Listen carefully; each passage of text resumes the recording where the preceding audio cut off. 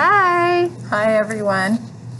We are just here to explain to you how to do our winter break packet. The kids have 2 weeks off for winter break, and we want them to lose as little information as possible. So if you can get them to do this winter break packet and bring it back with your initials in all these boxes, they will get a prize. And I'm gonna get some pretty cool prizes, I think. Yeah. What do you think? I think I'm gonna get Christmas type prizes. This one's worth a lot, so we gotta have some cool prizes. So encourage your kids to get this done while they're on winter break. Please, please, please.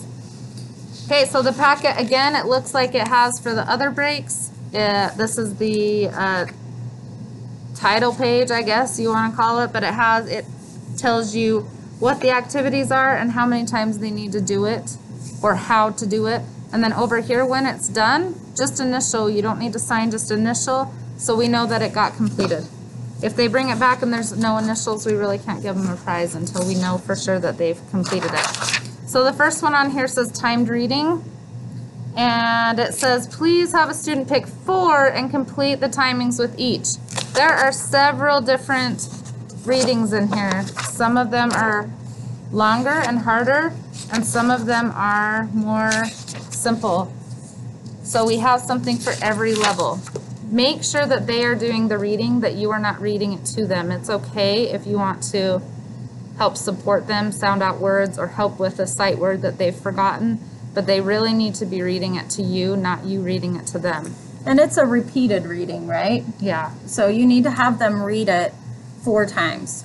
Yeah, so here's the checkoff sheet. So they are reading the same reading 4 times. And what you do is you see if they can get faster. So research has proven that repeated reading helps increase reading speed and comprehension, and that's why we do it. So, and you can make it fun by saying, hey, let's see if you can get faster, and see, if they can get faster, maybe they earn something or something like that. So you can make it fun. And then the other thing is they get to pick the 4 that they want. Right. So whatever they want to pick is fine, but we want them to read 4 stories 4 times each, preferably 1 story in the same setting. So you're sitting there and you're reading that story 4 times. There are a lot to choose from. They're all winter and Christmas oriented. So, all right. See, there's so many. I'm having to flip through all of them. There's a lot. And that's probably the most important thing in this packet. It really is. If you do nothing else in this packet, I think that is the most important thing that you do. So at least try to get those readings They're done. going to be tested in that when they get back. Yeah, and they're doubles. We will be testing reading passages and a little bit of comprehension too. So make sure they're doing it. It's a really important skill. So the next thing up is our Cole or Santa nonsense word game, and this is the directions page. This is the tracker also, and we have it in English and in Spanish. And this is the game. So do you want to tell them how to play the game, Miss Cindy? Well, when you have this, first thing you need to do is cut these circles out, and then you can put them in a hat. You don't have to, but it makes it fun. Or a bag, or whatever. So in the little game, they had it in a Santa hat, which was kind of fun. So you got all these nonsense words, and then you've got some others. You have coal. See, there's the coal, and then you've got Santa, ho, ho, ho. So you need to at least play it this way once. Okay, you can play it the second way if you want, you and your child. So the first way, you just cut out the nonsense words, and that's all. And you put them in the Santa hat, and they read as many as they can in 1 minute. They need to do this game 4 times at least. Now let's say they're done, and you say, let's play this other way. Cut out the coal too, put everything in the Santa hat. This is not timed, it's just for fun. They draw out the circles. If they draw the coal, then they have to put 3 of their nonsense words that they read back into the bag. And if they draw the Santa, they get another turn. Yay! Yeah, and then you see at the end when all the cards are done, who won. So make sure you play it the first way at least 4 times. Then if they want to play it the second way, they can. Now remember, when they're reading the words, try to get them to read them as whole words, not they can sound it out in their head first or whisper and sound it out, but they really need to be saying the whole word. Okay, the next thing is there are two different game options, spin a chunk or spy a chunk.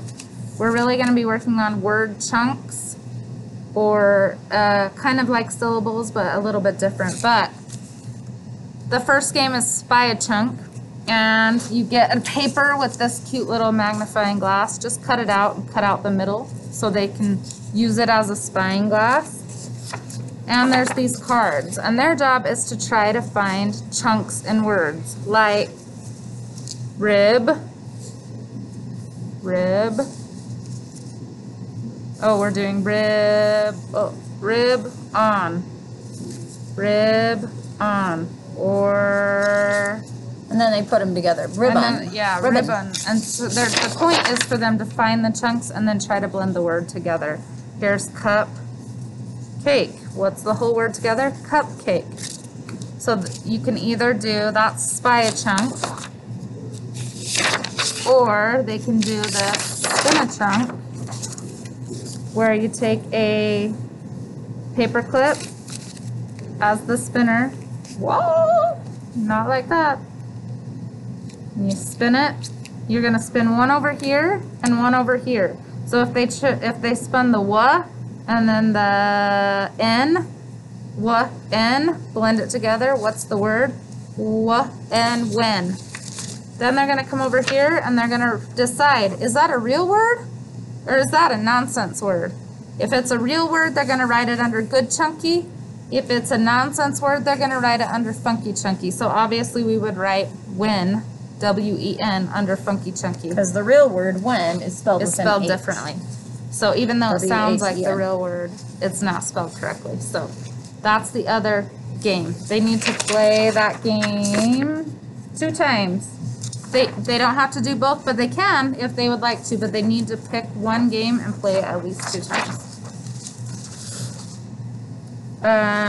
Next up is this cute little winter break writing. We're just wanting to get them to, we've really started working on writing complete sentences in class using capital at the beginning and a period or some sort of punctuation at the end. So, and lowercase letters the rest of the way. So it's just asking them questions. What did you do? What did you do during winter breaks? Have them pick one thing that was fun. Like, I built a snowman. So then they would write those 4 words. Use the lines and then draw a picture of it over here. This one says, who did you spend time with? Maybe they spent time with their grandma.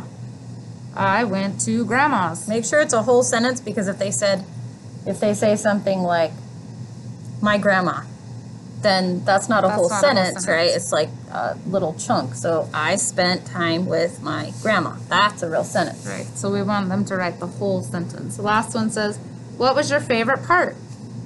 Probably opening presents. I mean, let's be honest. Liked to open presents.